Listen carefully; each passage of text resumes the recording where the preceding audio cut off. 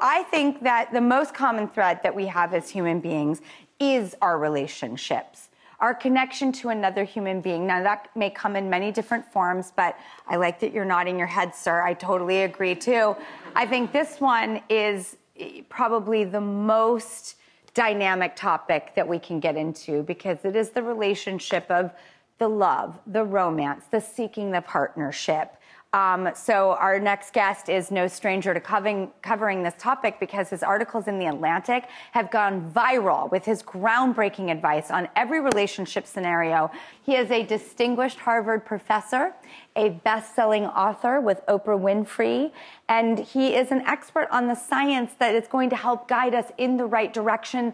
Please know that I will be listening and taking notes through this entire time with the esteemed, our dear friend of the show, Arthur Brooks.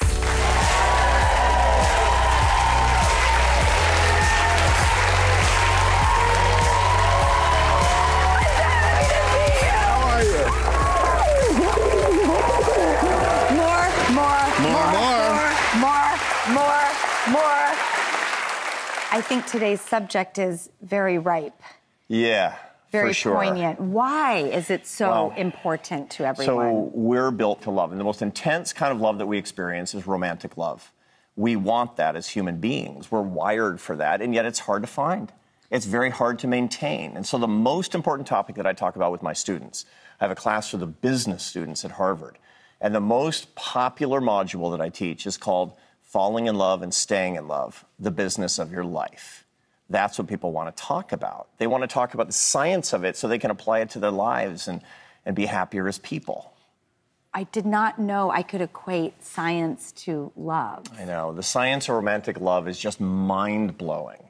We actually know what's happening to our brains when we're falling in love. You can take a brain scan of somebody in the throes of the most passionate romantic love and compare it to somebody who's addicted to methamphetamine, and you can't tell the difference between their brains because it's so powerful. You can literally become addicted to another person, and you can see it in brain scans. People say, why do I feel like I'm so out of control? Because you are in these moments. And so I'll walk people through what's actually happening, and they'll say, look, I'm a very responsible person. I have control of my life. Why did I send 100 text messages over the past hour?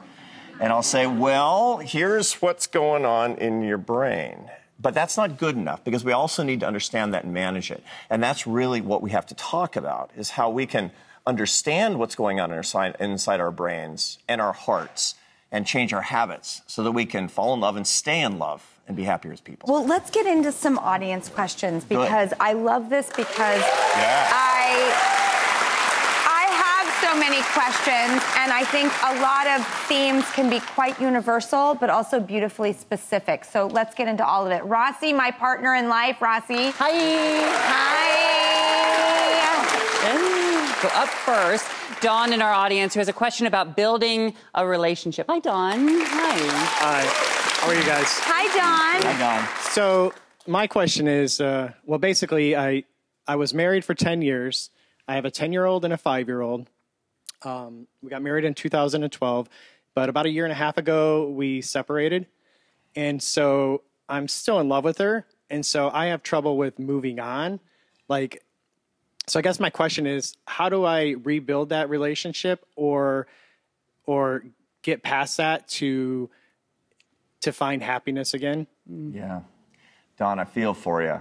I really feel for you. I'm so sorry about the disillusion of your marriage, and I hope you have a wonderful relationship with your kids. And are you friends with your ex-wife? Yes, we get along good. We co-parent together. That's great.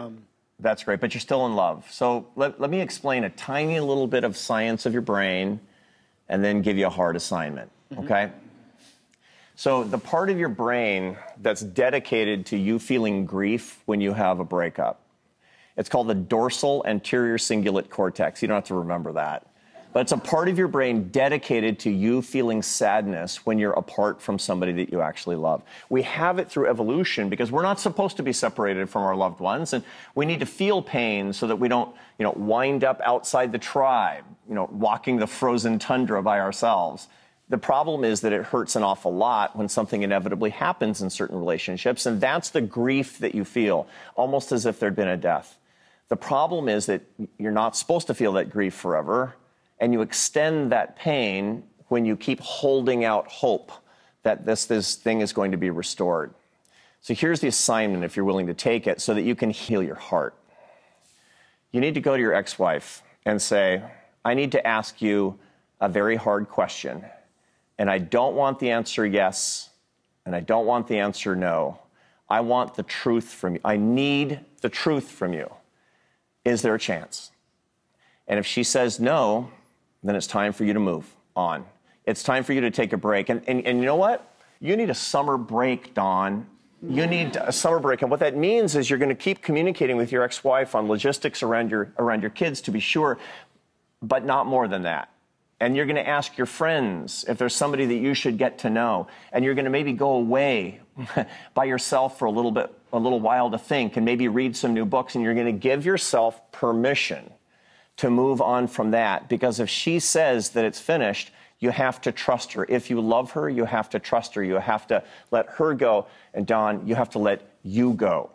Because that's the only way that you're going to heal from this. Wow. Good luck. How does that feel?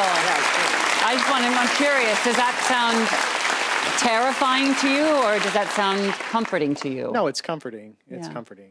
Can you do that? Can you ask her? Yeah, definitely. And you're going to be okay, too, Dawn. Yeah. You're going to be okay. It's going to be okay.